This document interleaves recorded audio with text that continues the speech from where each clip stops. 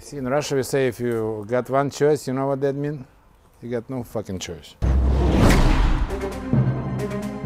Hockey was the most popular sport in the Soviet Union. From childhood, they picked out the best of the best of the best. It was politics, really. The game for them wasn't just the game, it was also propaganda.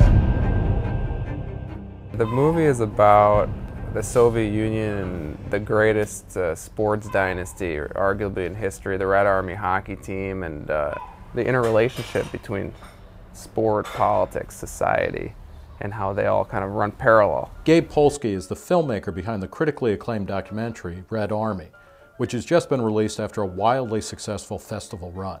The film is a gripping look at the rise and fall of the dominant Soviet hockey team through the eyes of one of the team's brightest stars. It's told from the perspective of the captain of the team, Slava Fetisov, national hero, and then became a political enemy. He's a man that, fought for freedom and in a very oppressive system and helped kind of collapse the Soviet Union. And the rest of the world calls us Red Machine or Red Army. But we were not a machine, we're not robots. Of course, it's in the movie how I was fighting against communist system for the freedom of choice, for the democracy, for the people, right? And I feel this in my skin. Fetisov's decision to fight the restrictive and at times ruthless policies of the communist regime supplies the backbone of the film, culminating in the hockey star being given the first multiple entry work visa to the United States and opening the door for other Russian players to come to the West. Because it's the philosophy of the Iron Curtain was people cannot go and work outside of Soviet Union. I got American visa now. I was first Soviet citizen who got this privilege to work in the United States. So why did the Soviets pour so much energy and resources into their sports teams, fighting to keep their best players inside the system for so long? According to Polsky, it all stems from a very clear agenda at the heart of the Cold War. I think sports is an easy way to reach people.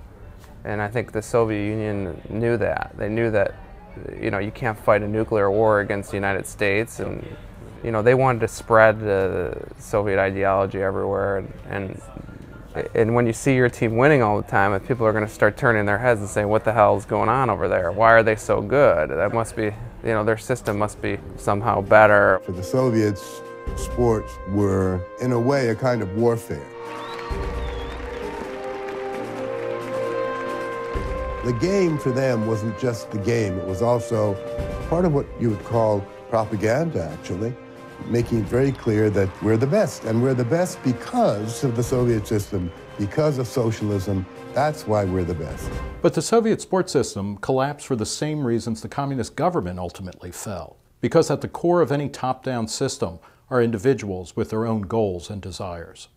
Nobody push myself to train 4 times a day because I like the communist system and support the revolution, shit like that. It's play because I love the game.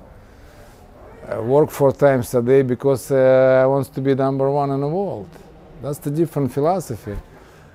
Red Army is playing in theaters now.